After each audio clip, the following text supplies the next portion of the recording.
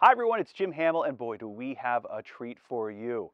Moka Origins here on the campus of Himalayan Institute in the Poconos has undergone an entirely big makeover, including its factory and its cafe at this historic barn. Come on along, we're gonna say hi to Jeff Abella. He's gonna take us on a little tour. Jeff, how are you, my friend? Jim, welcome. Doing great. Thanks for having us here today, man. You guys have really put a lot of effort in over the last half year or so into upgrading this facility where the secret is made, the sauce is made, the chocolate and the coffee, right? Well, welcome. Appreciate you coming in to check out our new upgrades. Definitely, man. What do you guys have in store for people when they walk in the door? Well, first of all, we're a small batch chocolate company and specialty coffee roastery, so you're naturally going to have both chocolate and coffee. This is all made here in Wayne County, here in our Moka factory.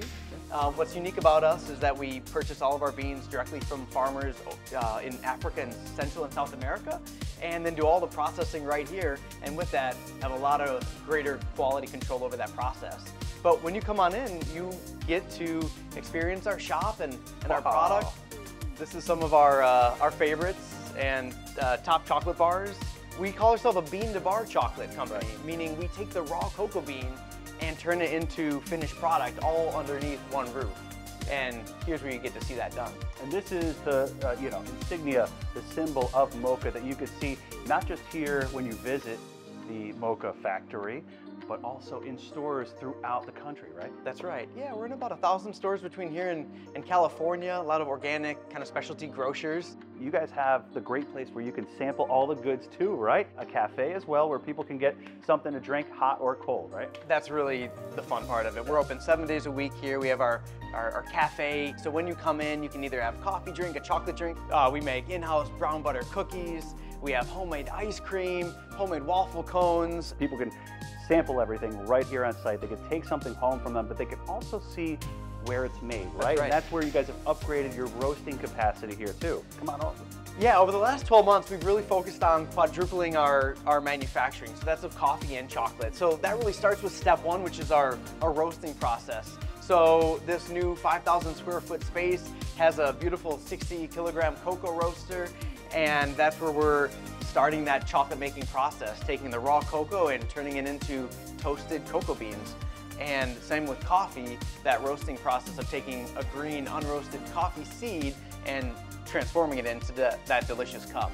So on tours, people can kind of really get a sense of how this place functions from bean in to bar out, right? Let me show you the rest of the process. Ooh, so the smell. This is really where the magic happens. Okay. This is where that raw cocoa bean is crushed up into cocoa nibs. Nibs, right? Yep. Yeah. And that's the inside of the cocoa bean. All right. Yep. And our chocolate makers load this into these stone grinders. For 4 days, these bowls basically are spinning, and they have 2 granite rollers that reduce the texture to a smooth, creamy chocolate consistency while also develop that flavor. So the bitter notes in chocolate and the acids and things that are inherent in the cocoa are driven off. So then the chocolate is stored in these holding tanks and further refined into creamier particle size, so smoother chocolate, if you will. Right. And it's moved into our chocolatiering room. It's where that liquid chocolate is then tempered and is poured into chocolate bar form. So what she's doing right now is making sure that it's not got any of those air pockets in it, right? It's settled in just right, because then too, like, people can pull back that wrapper and they've got this very refined, beautiful piece of chocolate that not only looks good, but tastes as good. I think so too. Back here's where all the packaging magic happens. Come on back. Our shipping person isn't here at this moment, but I think of him as like our Santa Claus, and you know, by October, he is delivering packages to people all over the United States, including other countries as well. We have our chocolate bars, our coffee bags, we have our drinking chocolate mix. We do a whole baking set now with chocolate chips, cocoa powder, and we're about to have a vanilla extract that hasn't really been released yet. So this was like a sneak mention of something still to come. Very awesome. Jeff, what else is kind of unique to this new layout you have here in your facility? Really, it's the acquisition of this beautiful space right here. The one thing we want to drive home for everybody, you could make maybe hundreds of bars at a time before. Now it's thousands. Now it's thousands, yep. So wrapping up the tour here, you can really get a sense of how much you guys have increased your capacity to churn out coffee and chocolate here. We were roasting on a little 1-pound coffee roaster in my shed outside of this barn, and Josh behind me was our first roasting tech, and we were doing a few pounds of coffee a day. So it really feels like a dream to be in this space in the company of a machine that can really do this much capacity and keep up with the demand. That's amazing. Jeff Abella with Moka Origins right here on the campus of Himalayan Institute, north of Honesdale in the Pocono Mountains.